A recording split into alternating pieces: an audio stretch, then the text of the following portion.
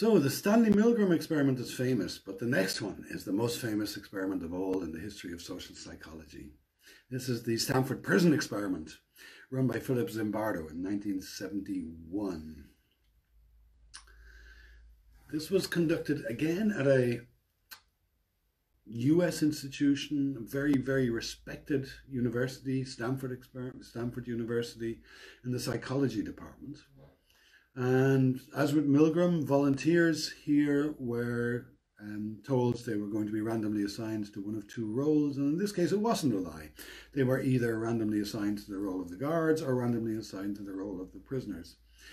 Much like the Milgram experiment, human society here consists only of men. There's no women involved. Well, there's one woman who plays a cameo role. The plan was to create a fake prison, let it run for 14 days, observe, learn what you can. But it was ended prematurely after 6 days, and here's the only woman in the story after Zimbardo's girlfriend raised concerns about the well-being of the volunteers. We need to get some things straight about the Stanford Prison Experiment. This was not a scientific experiment. It is often mistakenly treated as if it were. It was not conducted in a manner that could have ever informed science, so it was mistaken from the get-go. And it did not lead to any conclusions we can rely upon. Please do not draw conclusions from this that are in line with the pronouncements of those who ran the experiment. In what follows, I'm going to cleanly separate three things. We're going to look at what happened in 1971 in the basement of Stanford Prison. Then we're going to look at the myths and stories around that event, many of which have been propagated by Philip Zimbardo, the investigator at the center of all this. And then we're going to look at the social consequences of such myths. So starting with the events of 1971, the entire basement of the psychology department in Stanford was rigged up as a mock prison. Volunteers those who were assigned the roles of prisoners were arrested at their residences. A lot of cosplay, a lot of role play going on here. They were issued what were described as prison-issue uniforms, but are actually surgical gowns, open down the back. The point being to humiliate the person wearing them. They're not relevant to a prison situation. That's not the kind of clothes you get in prison. They were placed in cells. They were given limited freedom to exercise and to interact with each other.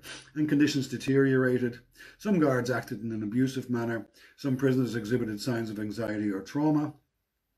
Importantly, Zimbardo was on the floor of the fake prison most of the time, egging the volunteers on and obviously, clearly, manifestly affecting their behaviour. And the whole thing was called off after 6 days. So much for the events. What about the myths? Well, the main source of documentation we have available to us is a website which is curated by Philip Zimbardo himself. And this perpetuates all the known myths about the experiment. You can see images there on the left-hand side that are taken from this. You can see the clothes that Zimbardo chose to dress people up in. This website will give you an entirely biased view of what happened there, in line with Zimbardo's own view of things. And your required reading for this week is a report from one of the people who played the roles of the guards in the Stanford Prison Experiment. He, a few years ago, did an I am a on Reddit. Perhaps you've met these before, where people who have interesting stories to tell answer questions from the public. You will get a very, very different interpretation of events there. One interpretation that's often repeated is that the brutality of the guards and the suffering of the prisoners resulted in the experiment being abandoned after only 6 days. This grotesquely misrepresents and simplifies things. With this framing, it has been suggested that the guards became depersonalized in the group. Their role caused them to lose their individuality. And from this, the equally absurd claim is often made that tyranny is embedded in the psychology of powerful groups, that the social roles create group norms and people simply comply with them. Please do not treat such stories uncritically. The idea that group norms give rise or compel people to believe in one way or another is not to be believed, and certainly not in the manner in which it is presented here, despite the fact that there's a lot to talk about there. These assertions are not supported by any scientific evidence, but they are pushed by Zimbardo himself, who remains, unfortunately, a psychologist in some kind of standing. Criticism of the Stanford Prison Experiment has been exerted throughout the whole time since it happened, but it has become very, very loud in the last few years, where people finally seem to have realized that this was a complete disaster that has no place in science. It never was an experiment. There was no conditions, there was no analysis, there was no data, no organized data collection, there was no peer review, there was no publications that demonstrate scientific results. None of that, what we call science, happened. There was a lot of role play. The stories that are told about the submissive attitude of prisoners is countered by reports from prisoners themselves who did resist the mistreatment that they were subjected to. And the guards themselves, as you will find out for yourself, did not uniformly act in a tyrannical manner. Zimbardo's role in the middle, egging people on here, is absurd and completely destroys any claim to credibility of this experiment. So when you see claims like this claim issued by someone called Haney shortly afterwards, guard aggression was emitted simply as a consequence of being in the uniform of a guard and asserting the power inherent in that role. I want you to be critical of such things. I do not want you to accept them at face value. If we accept this at face value, it provides political cover for people.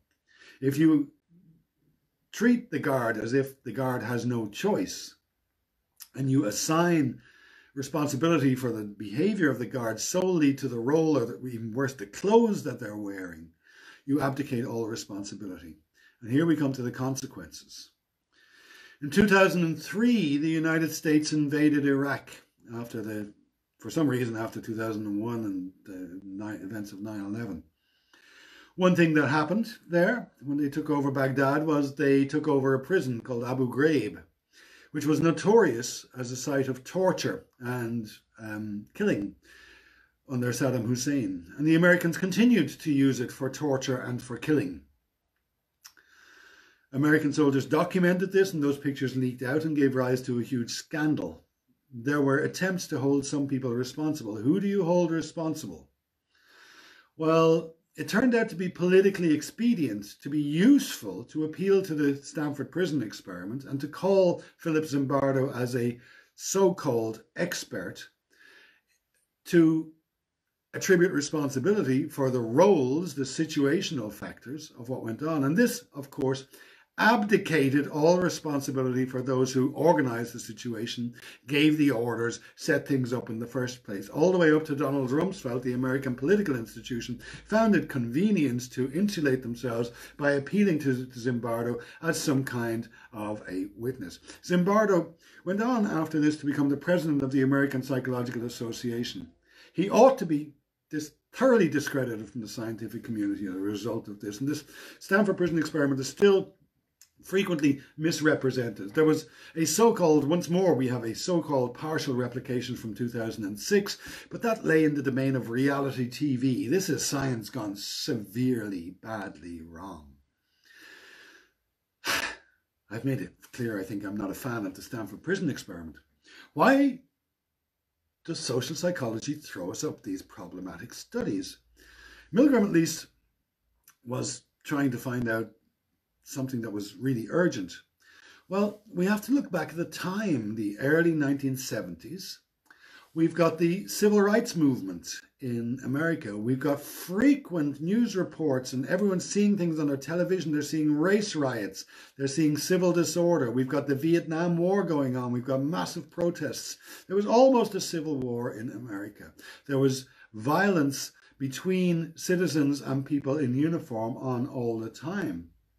American society was very, very fragile.